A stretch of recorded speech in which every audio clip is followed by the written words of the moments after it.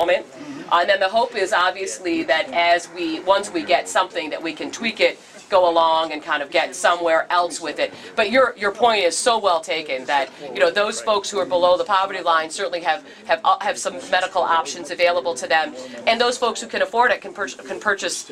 You know, they can go to any insurance company and purchase it. So it is that middle-class working family that is getting squeezed out of health care. There's no question about that. We fully recognize it. And we appreciate your participation very much. Just so you know that the House version of the bill actually does more for low-income working families in terms of providing more subsidies to be able to purchase insurance. Now, what's going to happen is the House is going to have to accept the Senate bill, but then the reconciliation bill, which is going to be the companion, they're going to tweak the Senate bill to make it more along the lines of the House bill to help people just like you to be able to afford to buy insurance.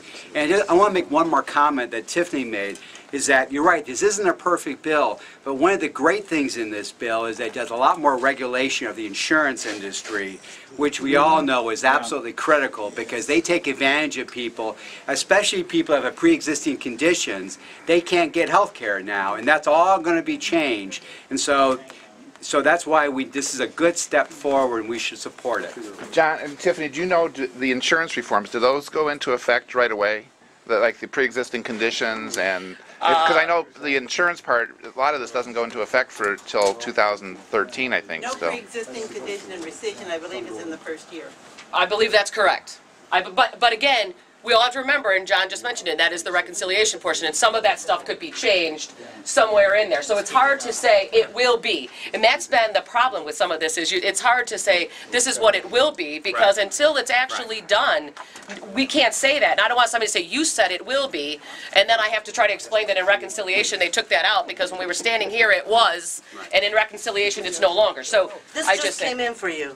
Oh. Kill the bill. Yeah. Kill the bill now. So our opponents are busy. Yeah, we've had some interesting, nice phone calls. Yes, sir, I'm sorry. Pelosi, she said that pass it and then we'll figure it out later. To me, that just doesn't make any sense. I mean, that's what I hear. I don't think that, I think that I'm sure she may have said that. She may have said that, but I don't think she means it in that callous sort of curt way. I think she simply means, let's get something done so that, you know, we can get it operational, and we can show that just like Medicare and just like other programs, the federal government can run it efficiently and effectively. So, yes, ma'am. So we need to realize that, and you need to realize you'll be seeing some of us every week till that reconciliation is done then too. Well, hopefully. That will just be next week. That will be next week, yes, ma'am. We're hoping that, because typically that will happen, we're hoping to have it done and on the President's desk by the end of next week. With the reconciliation bill along with it? That's the hope. That is the hope, that it will be finished. It will be finished in this, let's call it first round. It will be finished in this first round, and we'll have something to at least say we got somewhere, and then, you know, everything post that will be part of the whole, once we have something, can we make it better, and what are the right tweaks to make sure that we fix it properly. That'd be great. Yeah, We so. need to get our foot in the door. Yes. Thank you for, yes, ma'am. What are the I'm odds? just worried about my grades. What are the odds? Pelosi's never lost a vote, so. I think they're very good. If you'd have asked me before Christmas, I would have told you I didn't think it was going to happen. So I think they're very good. I think the momentum's on our side, thanks to efforts like this around the country, because you guys are not the only ones who've been doing this every week around the country, and members are getting the message. And so we really, I'm feeling very confident that it will happen. Why are Democrats such slow learners? That could be a lesson for history. It's sort of like people say, why are we rushing this? And those of us who know anything about the history of this country, we're not rushing healthcare. It's been decades we've been trying. I need to say something about that. I think Democrats are nice people, but Democrats always believe in the minority voice. Let the minority have their voice.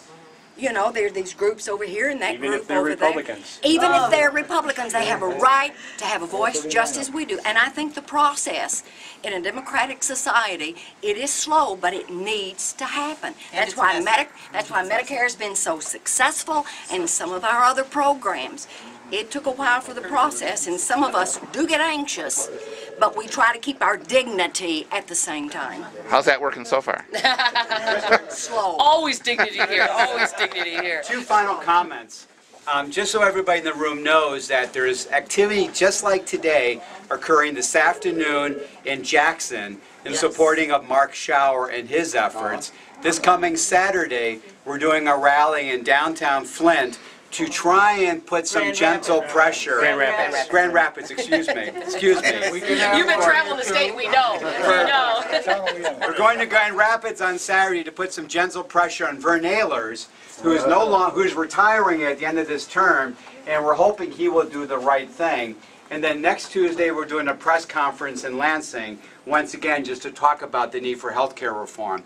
And my second point is to Tiffany directly that we know that Dale may face some opposition in his re-election campaign, but all of us are going to be there to help him get re-elected because of these votes, and we know he's doing the right thing. So. Well, we do it.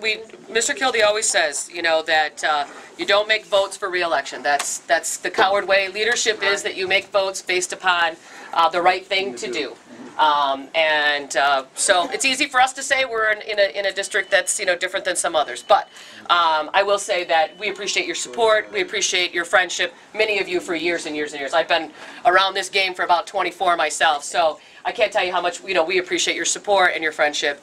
And on this issue, it has been vital to us, not just from a perspective of being able to say that you exist because the other side doesn't think you exist, but from the perspective of this staff people here have been beat up bad. Our entire staff, I'm not asking for your sympathy, I'm simply saying that it's been nice for us to have people come in and say we support you because it's been a very trying time in the sense of the way people call and the things they have to say. So it's a very trying time. Have you received any, like, really threatening phone calls? We get a lot of death that. We get a lot of that, but it comes with the territory. One side of the aisle. That's right. If you want a safe job, go find another one in this business. Do you get the sense that they are really from the Flint area? Oh, no. The phone banks in the last 3 days have been the closest one we had was Rochester Hills. Yesterday, we had somebody from Rochester Hills. We're like, well, at least they're in the state. Because many of them have been coming from, and they're phone banked, and we can tell they're phone banked because they call all 3 numbers. And you can hear people talking in the background?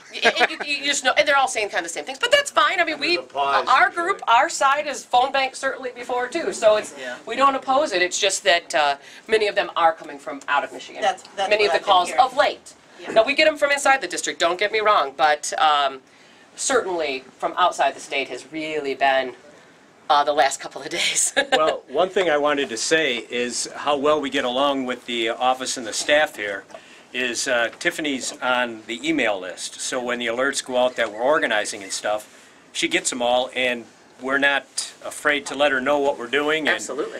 And there's been times recently that she's emailed me and said, well, that's not quite the way it was in the office, but I think the point went out, and it got people aware that we're this close and we need to put some pressure on, and here we are. And again, I want to thank everybody that came out. We appreciate all your efforts. And Tiffany? Thank you, everyone. Richard came down to a rally in Madison Heights. He did. And we just really appreciate him coming down. It was wonderful of him to show and hear the other activists. Yeah, it's great.